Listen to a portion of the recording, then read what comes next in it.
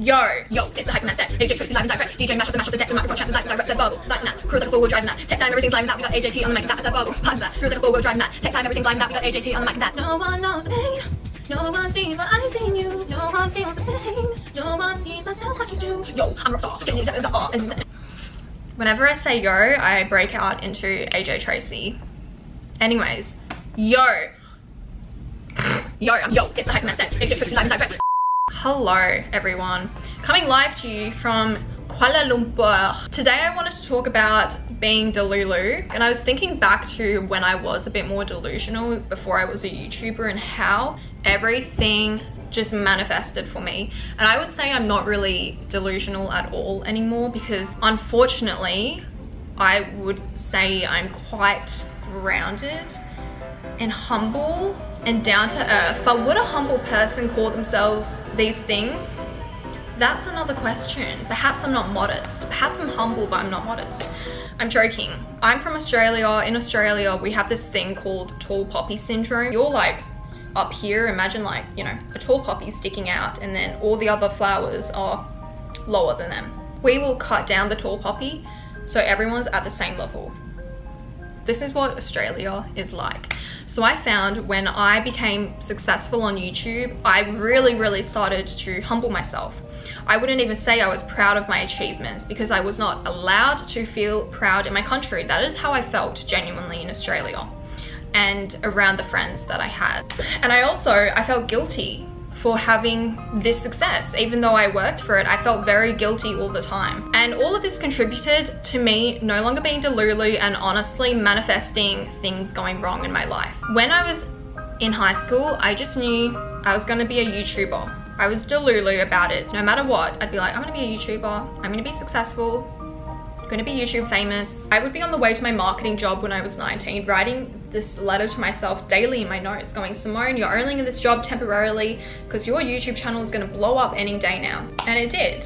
I actually got fired from that job, had a fight with the boss, whole other story, and then the next day, my YouTube channel blew up. You call it being delusional or literally just having self-belief, but either way, it will manifest. I was blowing up at that time. My channel was very rapidly growing. I was growing by like 5,000 subscribers a day. People were obsessed with my content. If you were around in that like 2019 era where I was doing like vlogs and I was like very silly online in my university dorm, I was growing so quickly. People were obsessed with my videos. The more I believed in myself, the more I believed that I was just going to be this massive vlogger, the more I grew online. And the moment my channel actually started to slow down a lot was when I started to humble myself and believe that I was nothing special. I literally used to just believe, no, I'm special. There is no other channel like mine. And to be honest, back in the day, 2019, there was not a lot of channels like mine. The type of editing I had, the humor, it was not very common, which is why I blew up even faster. But the moment I started to no longer think that I was special, that I was like every other channel on YouTube, my growth was just stagnant. And you may be asking, Simone, well, why didn't you just switch your self-concept back to being, I'm a superstar? I think I just didn't care enough. I didn't want to. I was quite satisfied with the way I was growing, and I still am in a way, because to be entirely honest, I don't crave fame at all. I have had my little taste of fame being a YouTuber online, and it is quite scary. When people say to me, I want to be famous, I'm like, no, you don't. You want admiration and validation from everyone and constant attention. That's what you want.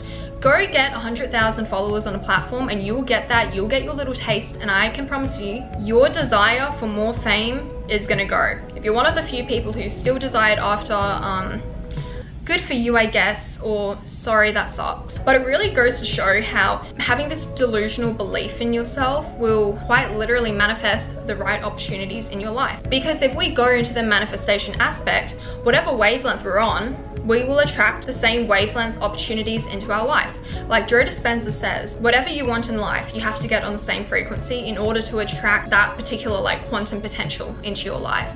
Out of the infinite quantum potentials, they all exist. So you just have to decide what you really want. And you know, when I was 19, I was so clear on what I wanted. I knew that I wanted to be a YouTuber. which is why I was also able to manifest that. Also guys, if you are lost in life and you don't know what you want to do and you need some guidance, look at your birth chart. You can get a birth chart reading or talk to a psychic. I've actually done all of those things when I was younger, and a great platform to do that on is Keen. So I've talked about Keen previously. I used this platform when I was going through my breakup to figure out what my ex was doing, and she predicted, actually I talked to 6 psychics. You guys will get this offer as well, but it was like $1.99 for 10 minutes, and I used 6 psychics and I spent like 1 minute on each of them, copy and pasted my message, and I'm like, tell me the details, what is going on? They all said the exact same thing and it played out. So Keen connects you with talented tarot readers and astrologers. If you want a reading on Keen like I did, it's very, very easy to start. All you need to do is create an account, and then you'll be able to choose from hundreds of readers who are online right now. All of them have very unique specialties to provide deeper understanding of your situation. You can learn more about your love life, talk to a pet, get guidance on where you want to go in life, find out if they're cheating on you. Keen has a reader ready for whatever the situation is.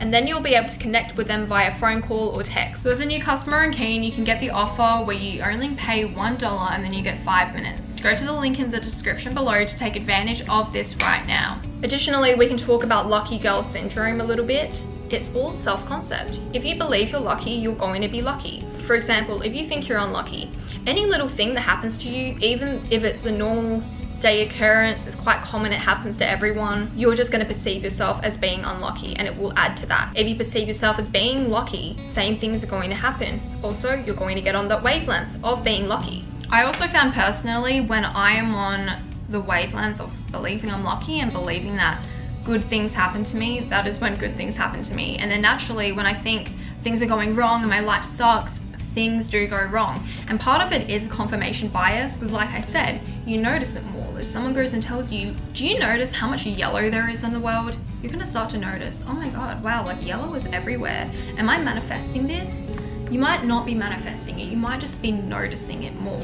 Furthermore, I don't actually think it's entirely healthy to be delusional. The delusion I had in terms of my self-belief was good, but the delusion that people have when they start to make excuses for others, for example, you see these TikToks where girls are like, oh my god, he's not replying to me fast and he ghosted me because he's just afraid of his feelings for me. And then they believe it, like some people believe it. That is not a good delulu. That is not good. That is unhealthy, and it will get you into trouble. You have to be realistic sometimes. Having delusional confidence is good for the most part, but having delusions about another person is not good. And you can argue, because I know, like, you know, the law of assumption, people will argue this, but oh, if I'm delusional about this person, that can be true. Yet, I don't think it's healthy. And I've said this in another video, obsession is not healthy. If you obsess over someone, you're putting so much energy into them, and they'll be able to feel it and they will be repelled, which is why most of the time we attract things into us when we detach and we no longer care. Genuinely, things tend to flow to us when we are detached. It's like that magnetic pull. We pull it to us. And I've collected enough data to know this to be true and to know that this happens to me as well. My mum also had this delusional belief that I was going to get into the school that I should not have gotten into, quite frankly. And I talked about this in my manifestation success stories video from 2021. But we would walk the path that I would walk if I went to this school, and my mum would talk as if I'm going to this school. I would have called it delusion now, call it delusional manifestation, but I really shouldn't have gotten in. My grades at this point in time were not good. I was 12, very, very terrible grades, and I was trying to get into this gifted and talented program. So I shouldn't have gotten into this school, but I did get in. I was actually one of the only 10 people in the entire state who got into this school. Thank you, mother, for being delusional. Like, I don't even think I believed I was going to get in, but I did. Instead of like working on being delusional, I would say work on your self-concept. Just like how I believed that I was going to be YouTube famous. I just believed it, and I knew that it was going to be true. Despite quite literally all of my friends telling me it would never happen, I believed it. If you don't have any self-belief in yourself, you really can't complain about your life and be like, I'm never gonna achieve anything. If you believe you're not gonna achieve anything, of course you're not gonna achieve anything. If you believe you're going to achieve great things, you will achieve great things. What magnitude? Who knows? But I know you'll do better than the average person, because at least when you believe in yourself, it means you have some type of drive to get you to where you want to go.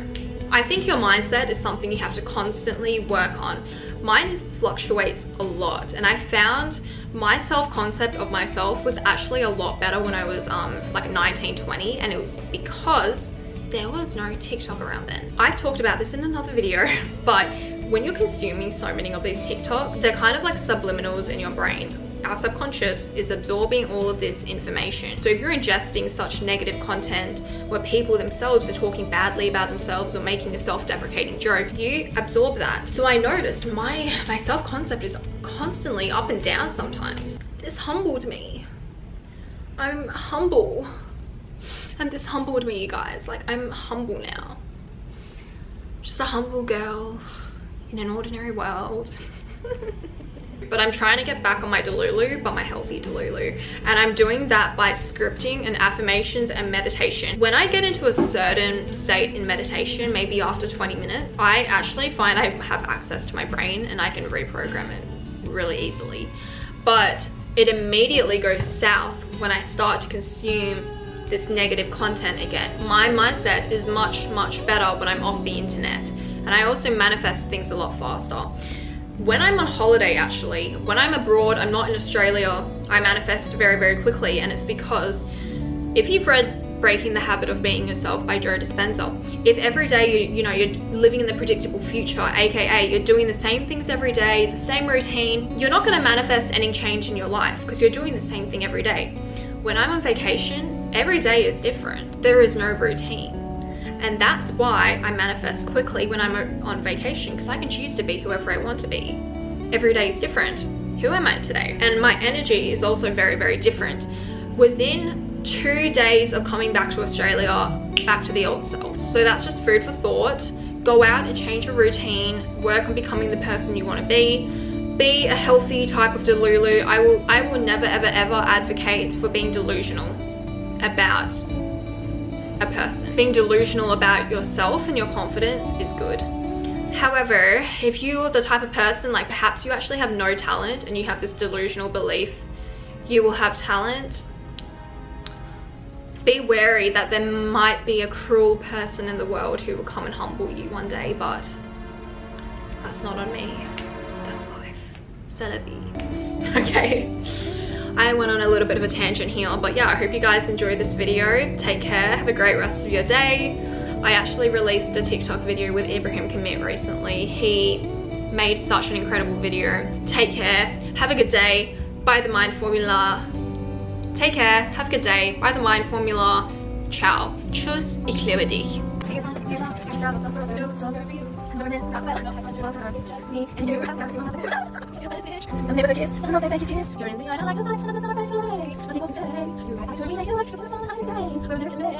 Give me color, one drink on the mother, make me happy and blue.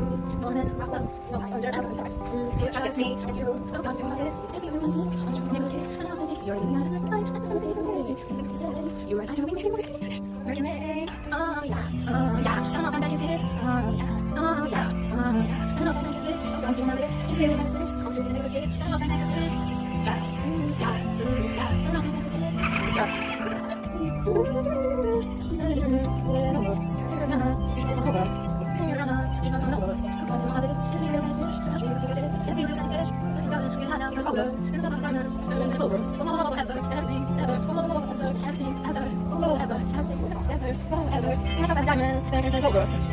Over and over, honey. You are my honey. You are my honey. Just as I love. You are my honey. Just as I love.